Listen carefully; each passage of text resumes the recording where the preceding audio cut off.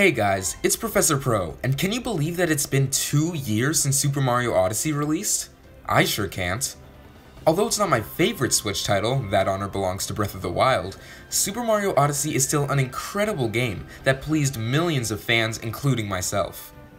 Naturally, as with all popular games, this got people talking about the possibility of a sequel being in the works.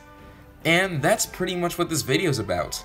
Because I'm fairly certain that Super Mario Odyssey 2 will be announced, and not only that, but will be released next year. Bold claim, I know, but let's get into why. My first reason for thinking that Odyssey 2 is right around the corner is the fact that Odyssey 1 didn't receive any DLC whatsoever. Well, I suppose that isn't entirely true. Post-launch, the game received a multitude of different costumes for Mario to wear, which technically counts as DLC, but it wasn't anything substantial. Let's look at a game like Breath of the Wild. Nintendo knew it was incredibly successful, so they released not one, but 2 paid expansions for it. We also have Splatoon 2, not quite as huge as Zelda or Mario, but still receiving a sizable paid DLC attachment. And of course, we can't fail to mention Smash Ultimate, whose Fighter Pass is blowing the minds of millions with every new announcement. The point is that nowadays, DLC will be added to any game that a company deems successful enough to receive it. Now, take in that Super Mario Odyssey has outsold all of these games I just mentioned, yes, including Smash, yet is the only one that hasn't received any sort of paid additional content. Why do I think that is? Well, I think it's likely that Nintendo is saving their ideas for the sequel. Nintendo developers are no strangers to turning expansions into full-on sequels. In fact, that's what happened to Super Mario Galaxy 2. The game was supposed to only build off of worlds from Galaxy 1, and was even titled Super Mario Galaxy 1.5 during early development. Nintendo soon saw the potential in a full-on sequel, and went full speed ahead with the project.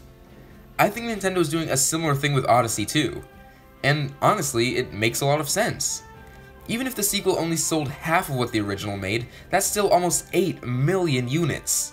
Nintendo would be crazy to not make an Odyssey follow-up. And hey, since I was just talking about Galaxy, let's do another comparison.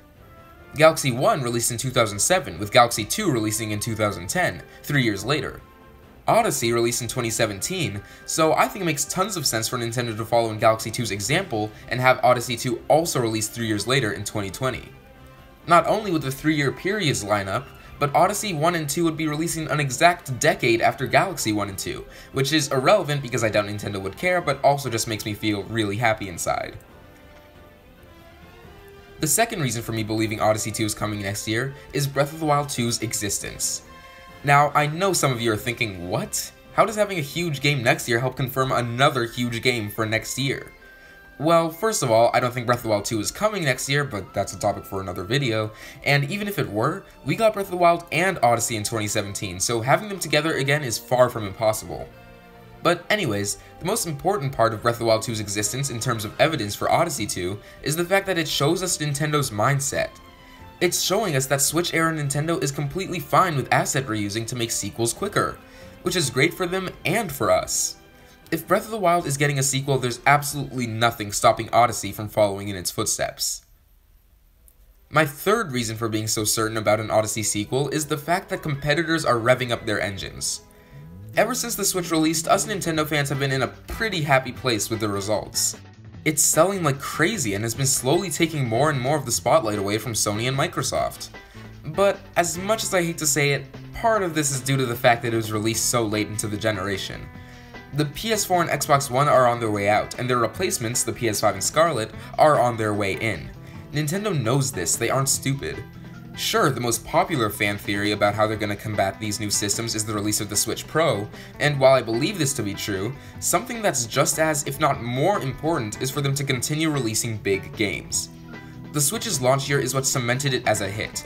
Breath of the Wild, Odyssey, Mario Kart 8 Deluxe, ARMS, Splatoon 2, Pokken, Xenoblade, the list goes on. We need another year like that in 2020 and 2021. Next year to prove that the Switch is still worth it, and 2021 to cement it as worthy against the competitors' new offerings. Let me list the big games we currently have confirmed for 2020. Animal Crossing New Horizons. That's it. That's all we've got. Personally, as an Animal Crossing fan, that's all I need, but going into the battle with Sony and Microsoft's new contenders, we need more games.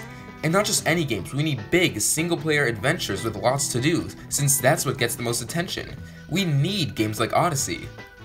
Nintendo seems to understand this considering they're making Breath of the Wild 2, but releasing Odyssey 2 alongside it would prove to anyone who still doubted it that the Switch's library is phenomenal and is well worth choosing over other systems. And finally, my fourth point. This isn't really much of a point, but I'm gonna bring it up anyways. This tweet from Nintendo. Now, I'm 99% sure this means absolutely nothing, but if it does mean something, it's a hint to Odyssey 2. A lot of people were predicting that it could be some sort of Sunshine sequel or remaster, and while it might seem like that would be the case with the tropical setting, it really wouldn't make much sense. Think of it this way, the year is 2009. 2 years ago, Nintendo released Super Mario Galaxy, a wildly successful game that fans adored. Would it make more sense for them to A, release a sequel to it, or B, announce Super Mario 65? There's no way Nintendo would release a sequel to Sunshine, the worst-selling 3D Mario ever, when they have a new critically acclaimed series that's just begging to be used a second time. If this tweet does mean something, I'd say it's hinting at some form of Isle Delfino inclusion in Odyssey 2. But the most likely option? Nintendo just wanted to make a tweet. Anyways guys, that's about it for this video. Do you think we could be seeing Super Mario Odyssey 2 sometime in the near future? Would you want it over games like Galaxy 3 or Sunshine 2? Let me know in the comments below. Professor Pro, out.